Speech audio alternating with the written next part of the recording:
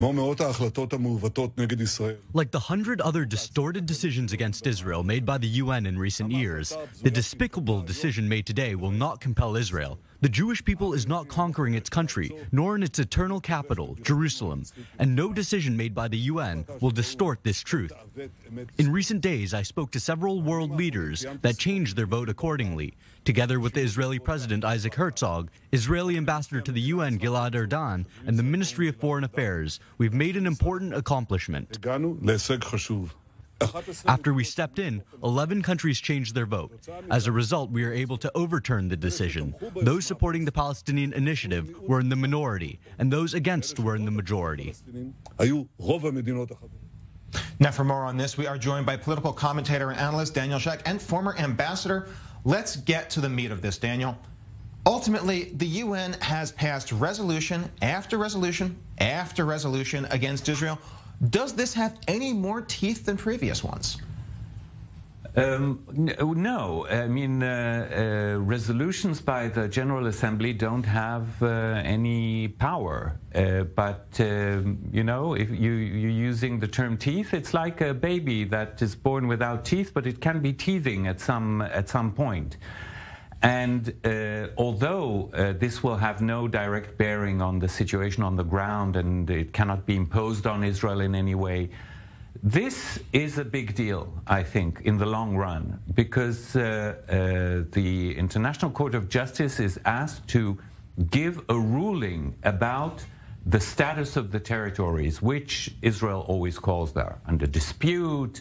Others call them occupied, others call them liberated. Here you will have a legal, internationally recognized and respected. The International Court of Justice is a respected body. You will have a legal basis for this denomination, and that may have a serious ripple effect. Certainly on Israel's diplomatic standing internationally, but also on other things. You know, big corporations might think, well, you know, this is maybe not the best time to invest in Israel. Maybe down the line, in 2 or 3 years, there might be sanctions against Israel. So there's a whole climate and atmosphere that this can create that is very, very problematic for Israel.